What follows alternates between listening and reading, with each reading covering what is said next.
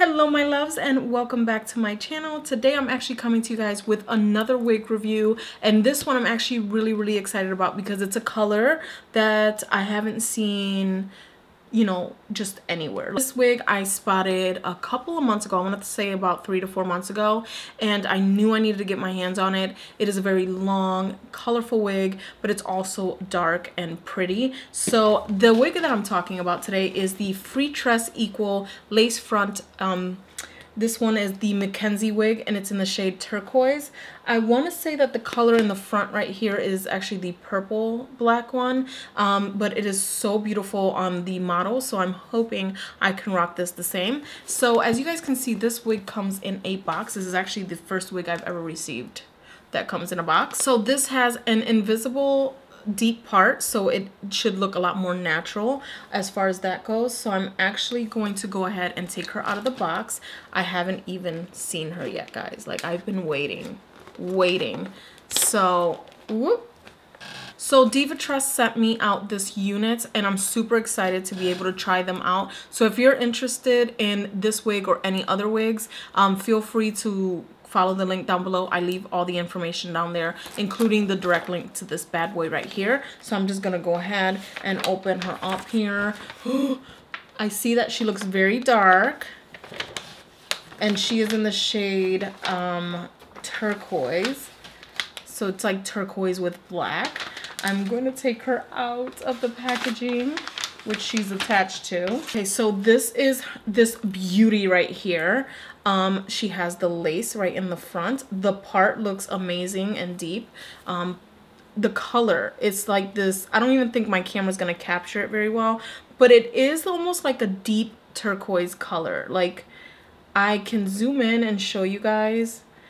She has a lot more highlight, and in the light, with me, it looks more vibrant turquoise, and I think on the camera it's translating more like a really pretty blue, but once I hold it up to the light, I get more of that turquoise reflex to it. She has a really pretty curl pattern. Because I just filmed a tutorial on this look right here, I juiced up all the batteries, so I had to switch it. Sorry about that. But anyway, guys, this is her right here. She's beautiful. She has the lace. It has about 1 inch of this, so I'm sure you can work the part however you want to, but I like this deep set part. The hair feels soft. So it says here that it could be curled up to 380 degrees to 400 degrees Fahrenheit.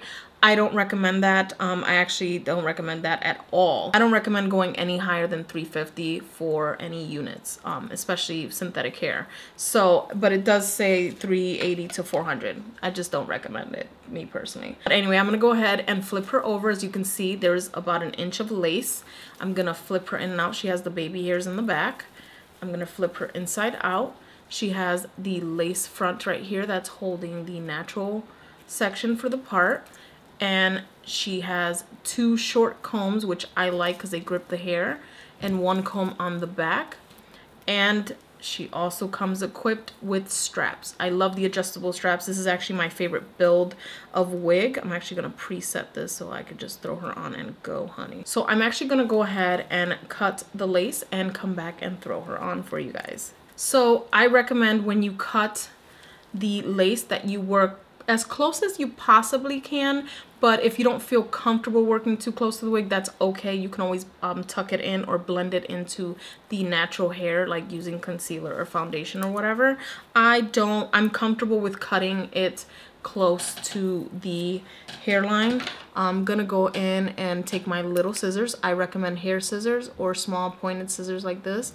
And as you guys can see, I'm being careful, but because I'm used to doing this, I'm a little bit more comfortable with it. So I'm leaving about 1/10 of an inch as the difference there, as you can see.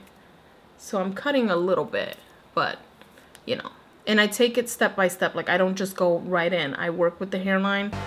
The countdown has just begun. Are you ready?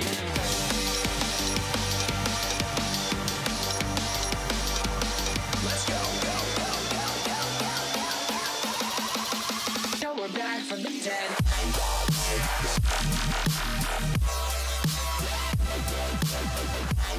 So this is the piece right here. She is very full and curly, and I personally do not like the center part here, but I'm just throwing her on how I see her on the model, who by the way is freaking gorgeous. I love her lipstick. Anyway, we're kind of matching.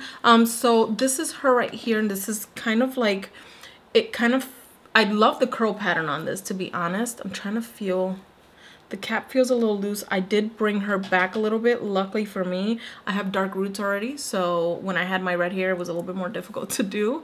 I didn't throw on a wig cap. She feels so lush and au naturel. The wig feels a little thin in the back, but not too bad. I feel like this side swoops down a little bit more. I'm not sure. Yeah, I feel like this side swoops down a little bit more. So what I want to do is see if I can twist her a little bit and kind of give me that kind of side part that I like without ruining the length per se. So cap feels snug. I will show you her length from the front. Ooh, she's very lush. That's the word, lush. So this is the length right here. It's about, if it's straightened, it would be like a 22-inch wig. But I feel like they've been sending me, I picked out some like 18, 20-inch wigs.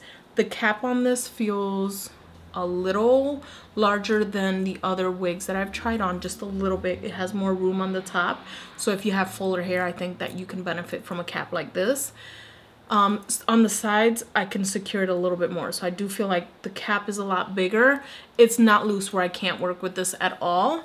I will show you guys the back. This is the wig cap itself. I do feel like it's a little thin, but I can probably work with it. So this is her right here. She's very loose and curly and fun.